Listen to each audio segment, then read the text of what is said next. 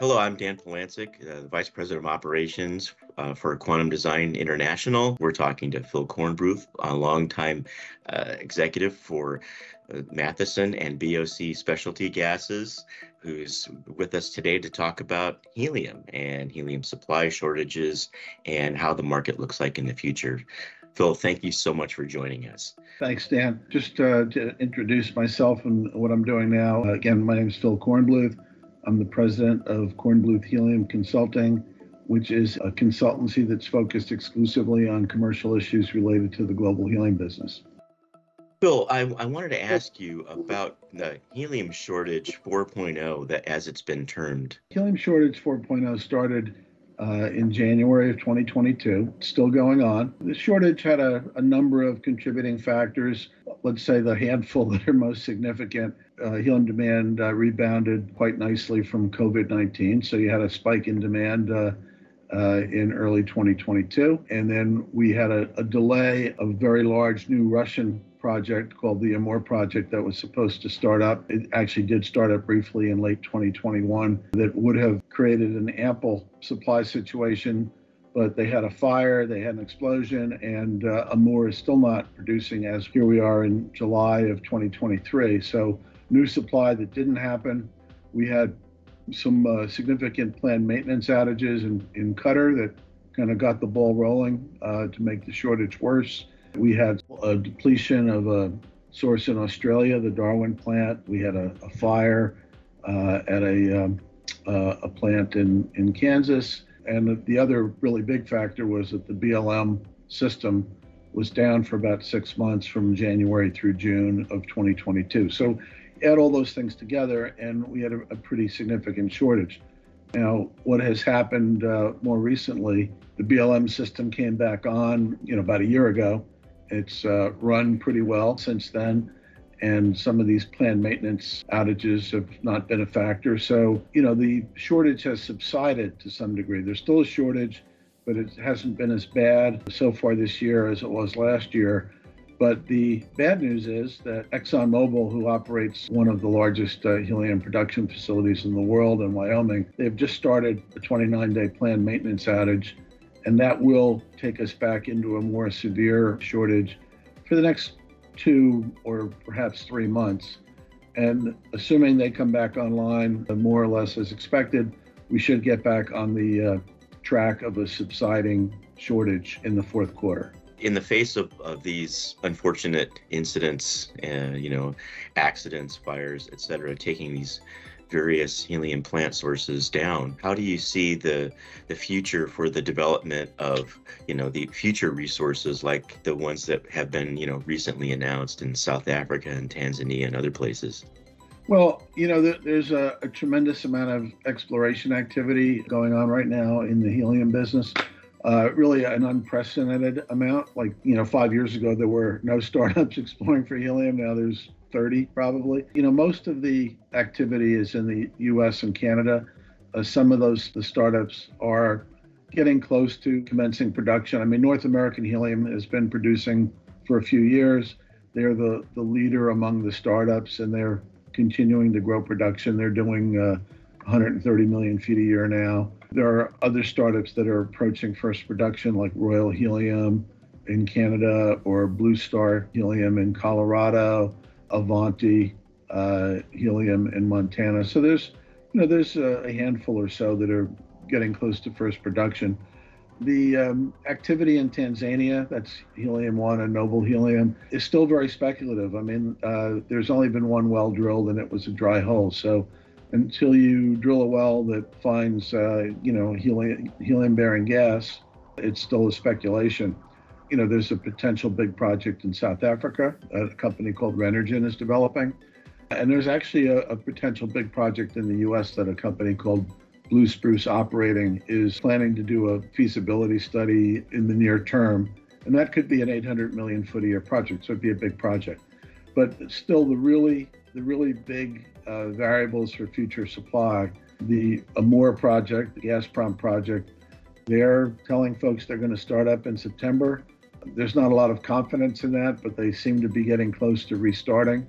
And then, the question is how quickly will they be able to ramp up? How much will they be hampered by sanctions and things like that? But that's really the source of a lot of uncertainty in the market.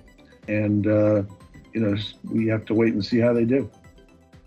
So how would you say the announcement of the GSA sale of the federal helium system on June 22nd, how will that impact the helium supply?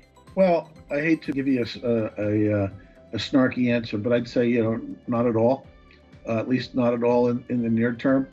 The thing is, the sale of the assets will obviously the assets will switch over to private ownership, and but the BLM system is still going to run. The deliverability from the helium reserve to the plants that rely on it for feed gas is still going to be gradually declining.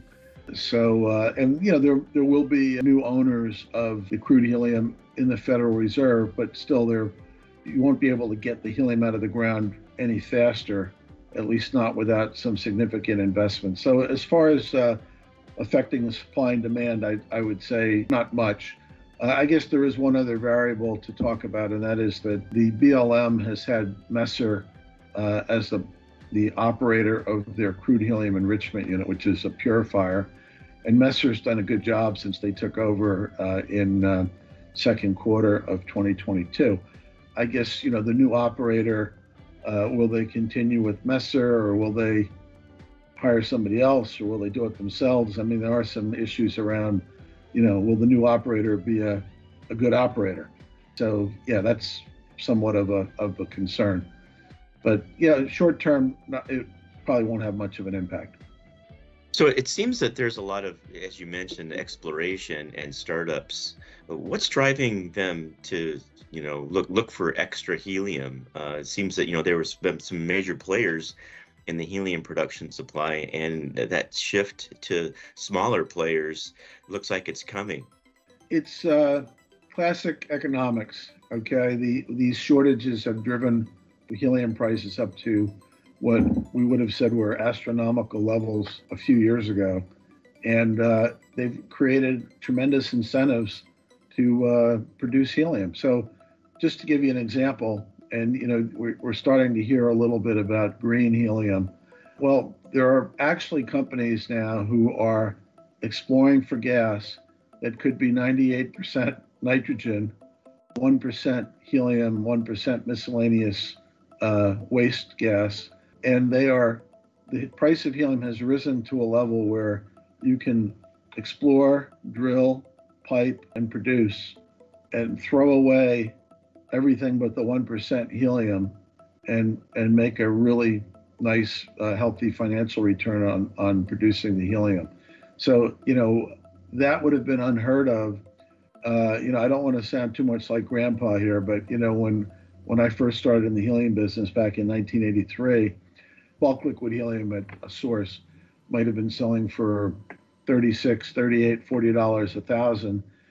Now it easily is selling for more than 10 times that amount at the source.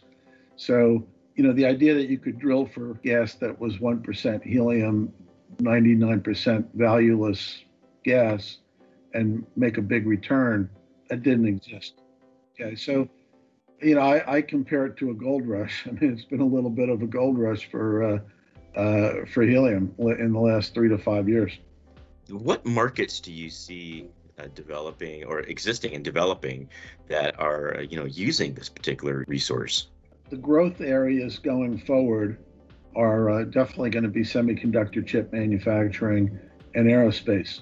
So with chip manufacturing, there's lots of new investment that's going on for new fabs that will get growth going again in the US, but really around the world. So the more demand there is for semiconductor chips, the more demand there is for helium. And what's interesting is the more advanced manufacturing processes are more helium intensive. So as the manufacturing processes get more efficient and they produce the smaller chips and all that, they're consuming more helium.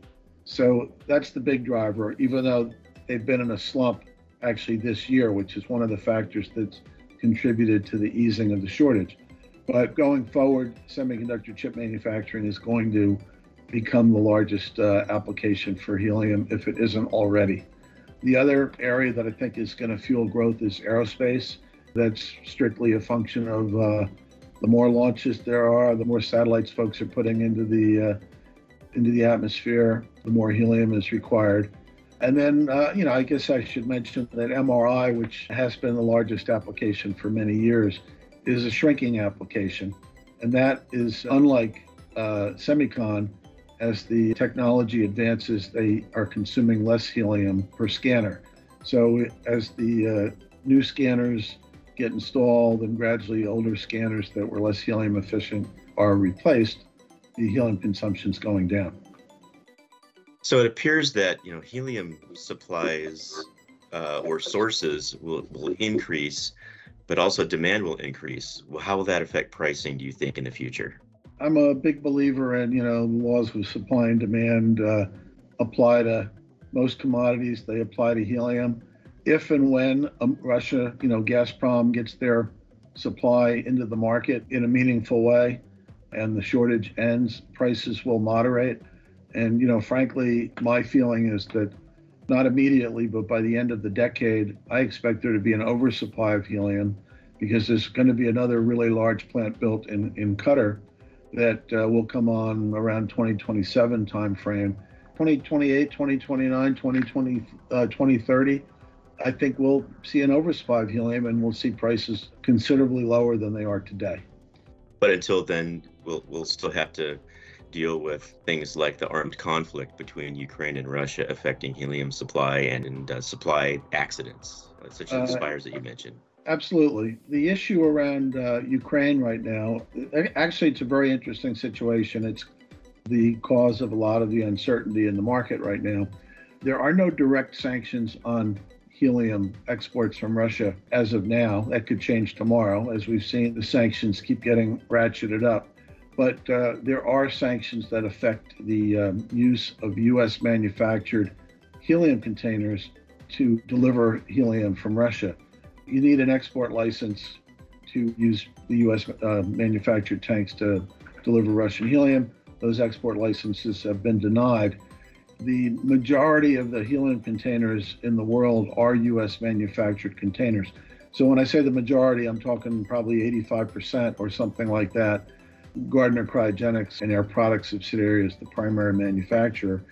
And that will likely constrain the amount of Russian helium that can get to market once Gazprom starts up. The companies that are based in countries that don't respect U.S. sanctions, well, they have U.S. manufactured containers as well, and they will use them to go to Russia to pick up helium. But they are not sitting on a huge number of containers that are, waiting around for Russian helium because they are not the companies that signed long-term contracts to buy Gazprom supply. So it looks to me like this restriction on the containers is going to throttle the rate at which Russian helium can impact the market. We need to see how that plays out, but I don't think Russian helium is going to flood the market next year or whenever they ramp up production. I think they'll be limited by this container issue. Phil, you mentioned earlier about the shrinking demand in MRIs for helium due to more efficiency and recycling. And Quantum Design is a company that is very involved in helium recycling. That really piques our interest for that particular application. Do you think the other markets, such as the semiconductor manufacturing applications and for fiber optic applications, are they moving more toward recycling as well? The short answer is that applications where there's a lot of helium used in a relatively small area and where the contaminants are air or nitrogen, they're pretty good candidates for recovery. So with optical fiber manufacturing, that fits the definition of a good candidate for helium recovery and recycling. Again, I don't know exactly which facilities already have installed recycling, but I know some of them have, and the ones that have not probably will seriously consider it. my understanding about semiconductors is that helium is used at various points in the chip manufacturing process. And my understanding is that in most of these uses, the helium gets pretty contaminated with all these exotic electronic chemicals, and it's more difficult to recover it and recycle it. So I don't want to say that no recycling will be possible with chip manufacturing, but it's going to be limited. The other important point is, as the price goes up and the value of helium goes up, the economics for recycling improve, and you can make bigger investments and look at more complex recycling technologies and still earn a good return on your investment. So it's very much, again, goes back to the law of supply and demand. I mean, when we talk about demand destruction due to higher prices, well, some of it's substitution, some of it's recycling, some of it's plugging leaks, some of it's more efficient technology, but all these things, price goes up, demand goes down. Well, and it appears that, we still have this helium 4.0 shortage continuing, and with the armed conflict affecting the helium supply, we may be dealing with, shortages of helium and high prices for some time to come. I think so. I mean, I think that the rate of price increase is probably going to flatten out, because I don't think, they can double year after year. But I think the trend is still up for contract prices, with a couple of exceptions. I mean, prices have softened in Asia, where there's a pretty big dependency on the semiconductor industry. And there's a little bit of softening in the UAE due to competitive reasons. But generally, prices are still going up. The trend is likely to continue to be up until more really puts a dent in the market. And when that happens, it's hard to say. It could start this fourth quarter this year, but more likely sometime next year, and nothing's a sure thing. Right, Phil, I wanted to thank you so much for your time once again. It's always a pleasure speaking with you. Any parting words? It's been interesting. There's a lot of uncertainty. I guess, if you ask me what is the big thing right now, there is a lot of uncertainty in the market, because no one really knows how quickly the Gazprom project will introduce supply into the market. And then you have the uncertainty around the sanctions and how they'll impact the flow of helium. So, I'd say uncertainty would be you'd like to have all the answers and have a perfect crystal ball, but that's certainly not the case. All right, Phil, once again, thank you so much. Okay, thank you.